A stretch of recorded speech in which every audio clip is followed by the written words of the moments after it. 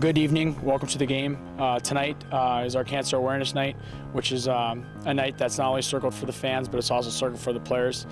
Tonight, where we play for something bigger than ourselves. There's a ton of people in the Fargo Force community that have been affected by cancer in the past and are currently fighting cancer. And tonight, we're playing for those guys. I hope you enjoy the game and go Force. Tonight, we're playing for Purple. It's definitely an emotional night for everybody, I think.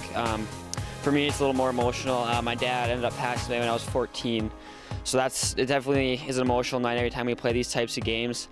I think when my dad passed away, I was kind of taken back by it and definitely realized, that hockey isn't life. It's just a game.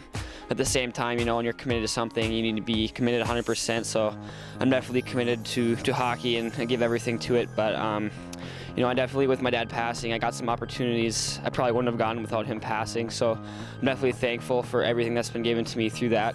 And I think I've just been blessed, by God for sure with how everything's went after he's passed. I definitely wouldn't be where I am today without him. So I'm very thankful for that. And thank you guys for coming out here and supporting us tonight.